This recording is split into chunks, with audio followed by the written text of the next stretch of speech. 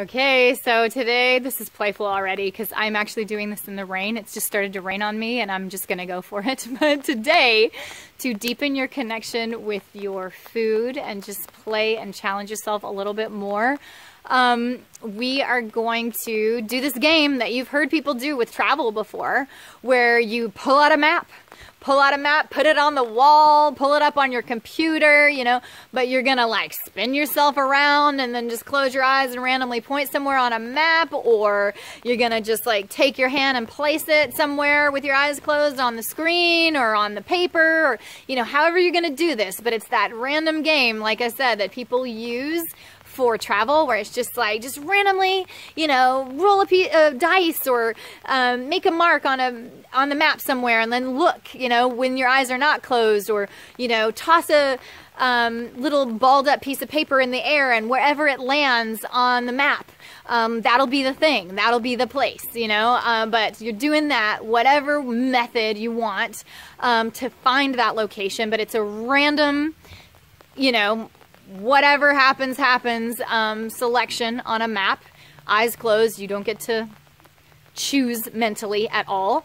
And then once you get it, then look up like it's a school project, but it's not. It's a fun project. These are the school projects that you loved, right? Didn't you like always love the school project where somebody was going to like bring in food? But yeah, look up this place on the map, and see what foods are like there, okay? And, you know, don't go basic, like, all right, I picked somewhere in China, I know what Chinese food is, we're having Chinese food tonight, let's go. No, man, I'm saying, like, challenge yourself. We're trying to discover new stuff. This is like an exploration exercise. We're trying to discover new stuff. And so you're trying to discover something you don't already know. If you landed on China, try to discover something about Chinese food or foods that they eat in China that you didn't already know before. And you're probably going to do best to look for traditional foods, like, you know, really ancient, traditional, or when they were hunter-gatherers. What did they eat, or what was their primary source of calories? I mean, now it would maybe be like rice or something. But was that how it always was? What kind of things have been used for the greatest source of sustenance?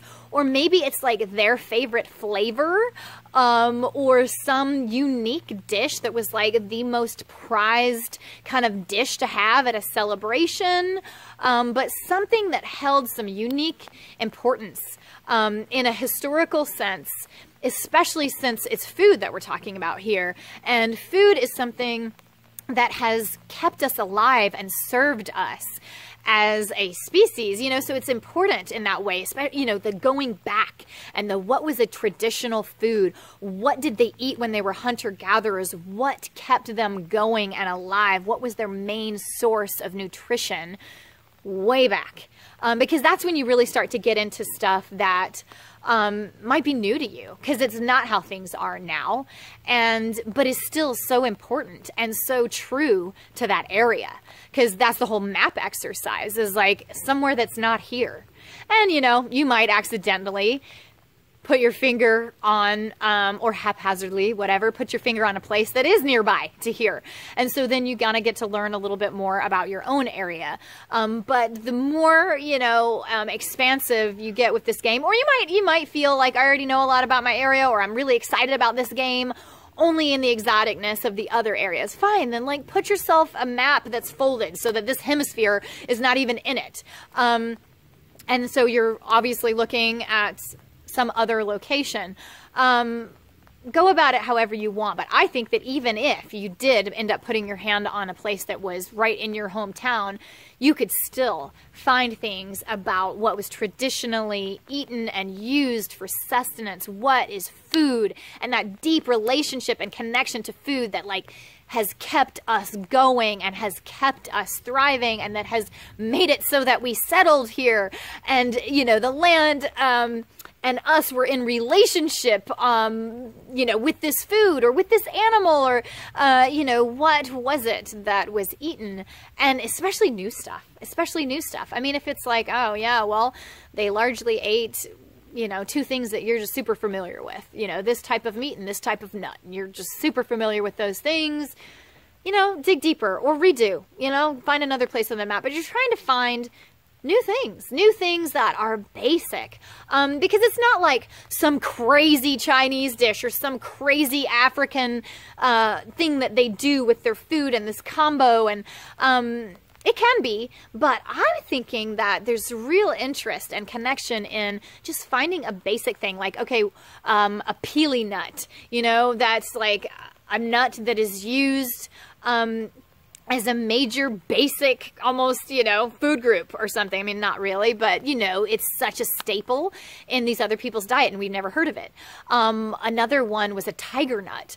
I think that one is kind of more starchy, and it is used heavily in like an African culture, like as a base, you know, the way that we use like wheat, you know, it's like makes the bread and makes the everything. And I had never heard of it. I was like, really? Okay, let's try it. Let's try it. It was actually available on a shelf, and we made things with tiger nut flour.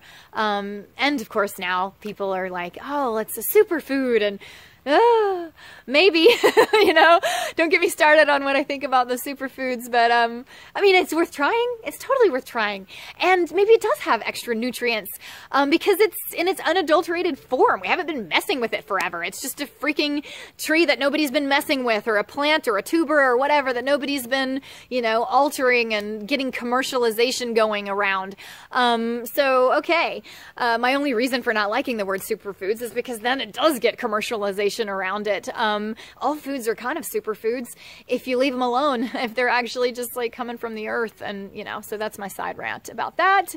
We're trying the spin around, get yourself somewhere random picked on a map, and then find some really basic traditional source of food that comes from that land and that has played an important role in that culture, in human life from that area, and learn about it and try it. You know, that's what we're doing. See how you like it.